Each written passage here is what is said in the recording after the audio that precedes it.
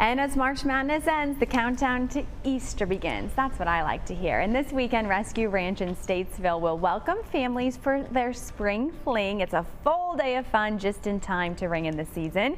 To tell us more this morning, I'd like to welcome Leslie Smith joining us live. She's the Rescue Ranch Animal Husbandry Manager. Leslie, good morning to you and your little friends there joining us as well. Good morning. How are you guys? Oh, we're great. We hope you are too. So let's talk about what's in store for Saturday at the Rescue Ranch. Oh, we have a day full of fun and the weather is going to be beautiful. We have a day filled with Easter egg hunts for the kids that you do need to pre-register for, so don't forget to do that. We've got food trucks, a coffee truck, face painting. You'll be able to meet some of our animal ambassadors, play on our nature trails, play on our playground. It's going to be a really great family fun day for everybody. Leslie, is the Spring Fling something you've had in years past too? We had our first one last year, and it was huge. So we're a little bit more organized this year, but I'm really, really excited for it. Hopefully even bigger and better this year. Are there any things that people need to know beforehand, other than, like you said, registering?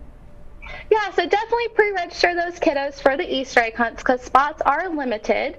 And I do want to point out that it's not a dog-friendly event this time. So leave those pups at home this time so that we can meet our animal ambassadors and that all the kids are safe running around and having a good time. And this event is raising money for a great cause. Let's talk about that now. Yeah, so we're a nonprofit organization that really focuses on education to try to teach the public how to be responsible pet owners. So the funds that come from our events like the Spring Fling event help to take care of our currently 82 animals that we have on site, and they also help to fund those education programs.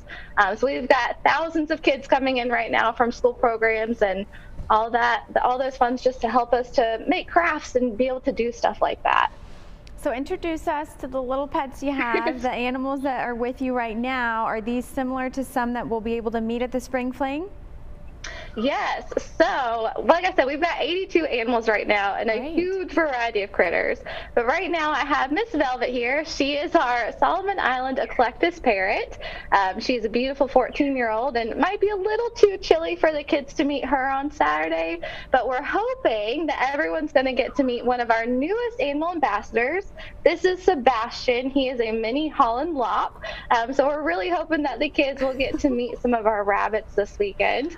But they'll get to meet a lot of our farm animals too. So we've got goats and pigs and mini horses and steer that are well over 6 foot tall. So the kids will get to meet all of them and get to feed them. So they'll get to see a lot of our animal ambassadors this weekend. We are oohing and awing over Sebastian. His little face, you just want to squeeze.